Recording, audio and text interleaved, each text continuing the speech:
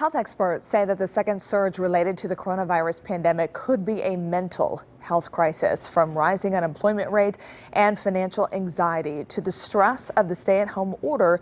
Many have a lot to be worried about. So Tom Royer, he's the president and CEO of Beech. He joins us now with some of the mental health options that are out there.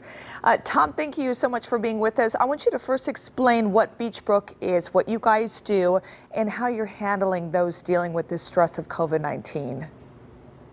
Beech is a 168-year-old behavioral health organization, and like everybody else, we've had to take many precautions due to the pandemic, but we continue to work and serve people in the community meeting their behavioral health needs.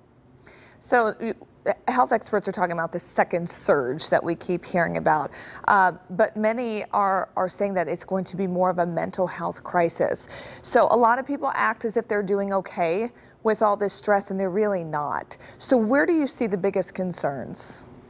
Well, I think the second wave probably started shortly after the first wave of the pandemic started. Overnight, our entire lives changed, and that drives a lot of stress and anxiety, anger and fear, and that coupled with isolation can really cause some behavioral health issues to surface. Relationships become strained. A lot of folks are dealing with the loss of jobs, loss of income, maybe lack of basic needs.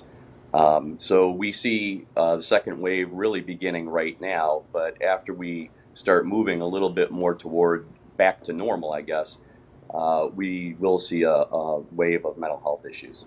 Tom, what's your advice? You were just speaking about isolation, those who are being isolated. I mean, every age is being affected, to young kids not being able to socialize, to the teenagers and seniors who are missing out on huge events in their life.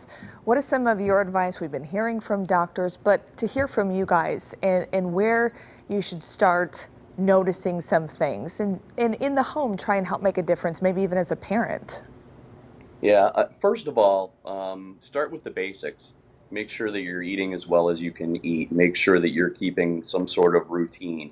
Get enough sleep every night. Make sure that you're exercising. Spend some time reaching out to other people if you can. It's also a really good time to take stock of what's going on in your life. Really, we're all starting out with a clean slate, and we are unlikely to ever have an opportunity like this again, to really look at those things that are in our life and what we want to bring forward as we move back into a more normal situation. Beech talks about this STEPS method. Can you kind of tell our viewers a little bit about what that's about, and maybe people can slowly start to break that down at home? Well, we have a number of videos that you can access on our website, which is www.beechbrook.org, and we have many kind of self-help videos where you can learn how to manage some of your anxiety, how you can help your children manage their anxiety through the pandemic and through isolation. I have a lot of my friends that are actually reaching out to me every day asking about what they can do with their kids to help them manage through the homeschooling, which can be very frustrating and difficult for some folks, and it can be frustrating for the parents too. Sure. May is Mental Health Month, so if you have questions, it's okay. It's actually healthy to reach out and ask somebody. You guys are there, so you can call anytime. Is that right, Tom?